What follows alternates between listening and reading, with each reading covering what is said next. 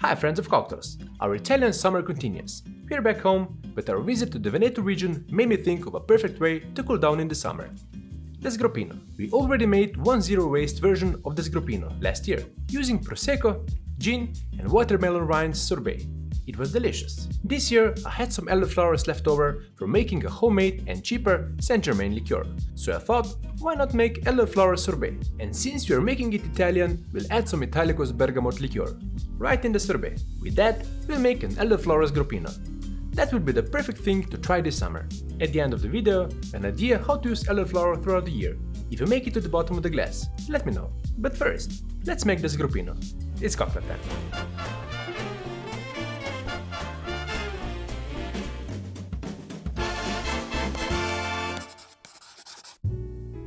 Sgroppino is a hybrid of cocktail and dessert, and it's often served after meals in Venice. The name comes from a vernacular word meaning to untie, because it is believed that it will relax your stomach after a heavy meal.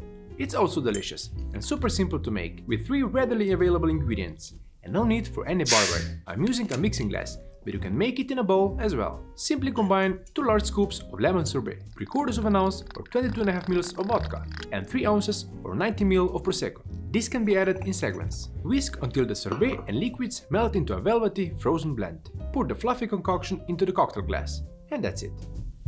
For garnish, you can add a mint leaf, but that's optional as well.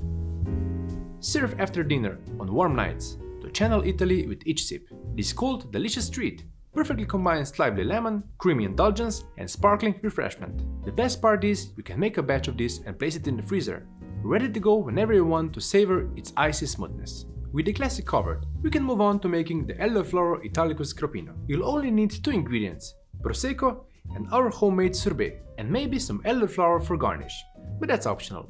Here's how I made this wonderful sorbet. To start, you'll need elderflower, water, white grapefruit juice, lemon, peel and juice, Italicus, sugar, xanthan gum, and a pinch of salt. Make sure the ice cream maker bowl is already in the freezer, as per the product instructions. Start by removing stems from elderflowers. You're looking for elderflowers that are bright white and haven't turned brown yet. We shot this episode when elderflower was still in season, for the homemade Saint-Germain episode. Bookmark this recipe for next year's end of spring. Elderflowers have a rich history of culinary and medicinal use, dating back centuries due to their pleasant sweet and floral aroma and their believed health benefits. For our sorbet, I need 20 grams of the elderflowers, right into our blender. I'll then cover them with 300 grams of hot water. While it's the elderberries that have to be cooked before eating, we are giving the elderflowers a quick steam as well, just in case. Once this cools down a bit, add the citrus ingredients, starting with lemon peel, 4 grams, and then lemon juice, 60 grams. You'll probably need 2 lemons, or just use lemon super juice. In that case, you don't need to add the peel separate. Next, white grapefruit juice, 40 grams. If it's hard to find, pink grapefruit would work as well. Blend these ingredients for about 20 seconds before we filter out the solid particles through a fine strainer and the cheesecloth.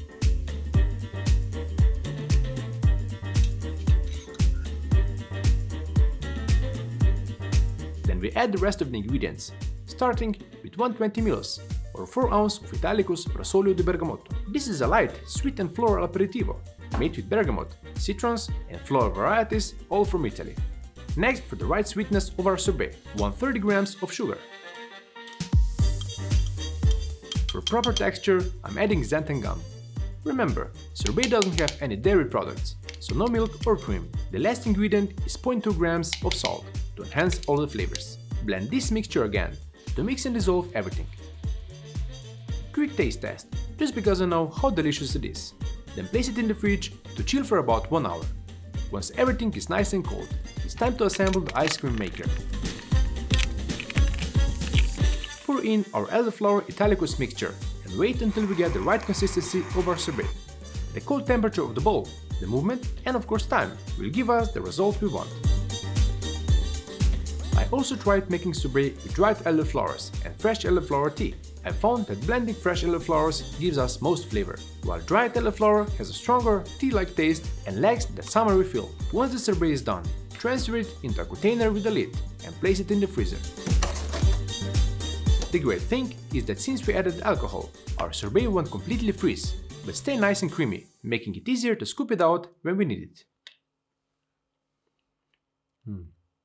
Honestly, Elderflower Italicus sorbet is a wonderful treat on its own, but we're here to make it even better. Let's use it to make the Sgroppino.